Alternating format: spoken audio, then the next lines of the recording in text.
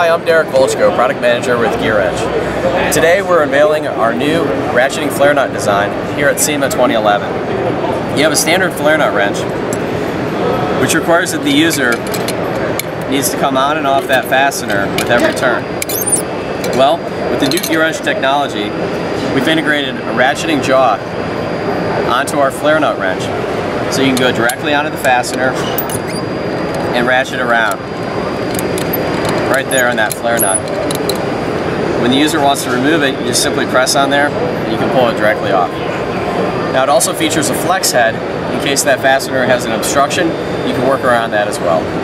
This item will be available in the spring of 2012, around April-May timeframe. Okay.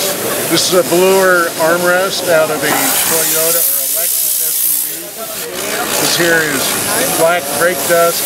I can't rub it off with my hand. I'm going to take the Tornador, I'm going to put it on the liquid phase.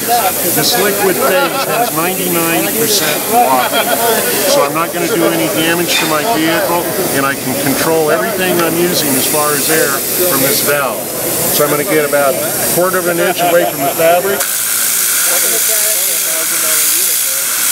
I'm done. I hardly use any liquid on cleaning my fabric. Okay, it still has liquid on the fabric, so what I want to do is dry it.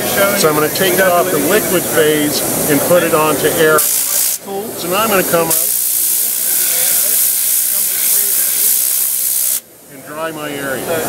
Fabric, wheels, under the hood, door sills, belt linings.